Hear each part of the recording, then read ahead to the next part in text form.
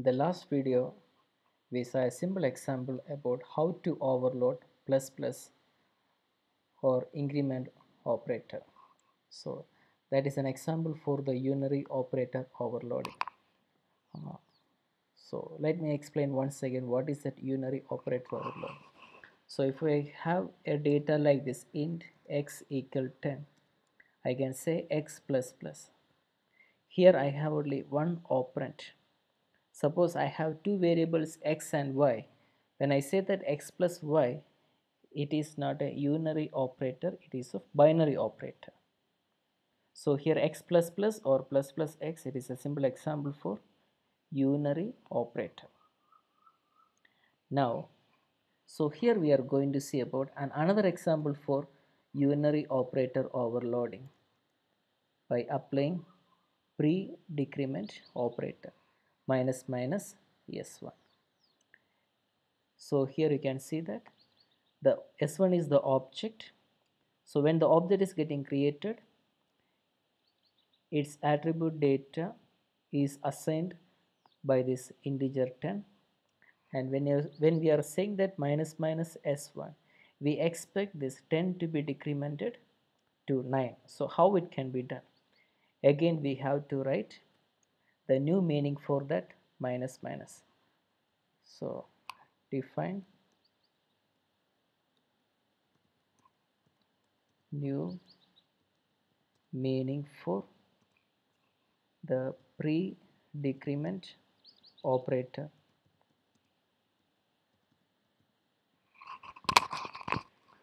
For that, some return type, then that special member function name should be operator, then followed by which operator we want to overload, then followed by a set of parentheses. Then we can say that data equal data minus 1, or we can simply say that minus minus data, both are same. Then we are going to call the display method to find what is the updated data value for the object s1. For that, s1 dot display. Now when we check the code, we can see that we are getting the expected output data is 9. So this is for pre-decrement. Now let us see for post-decrement. In the last video you might have watched how did we differentiate the pre-increment and post-increment. For the pre-increment, here we have mentioned plus plus and followed by a set of parentheses. And for the post-increment, again the operator is same. To differentiate that is for pre or post, inside we mentioned an integer as parameter. So we have to again define new meaning for post decrement operator.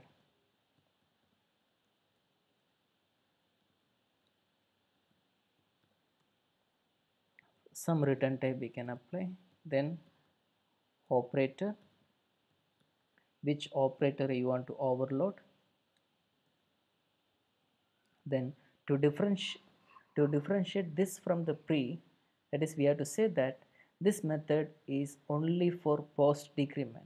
Inside we have to pass an int as an argument, no matter whatever may be the data type of our class attribute. Here it is of int, even though it is float, here it should be int. This is only to differentiate pre and post operation.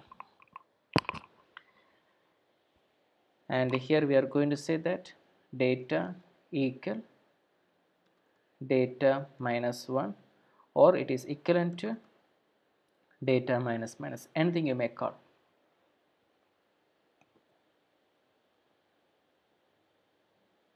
So after that again we can check it, s1 dot display, we can find that we are getting the expected output data is 8.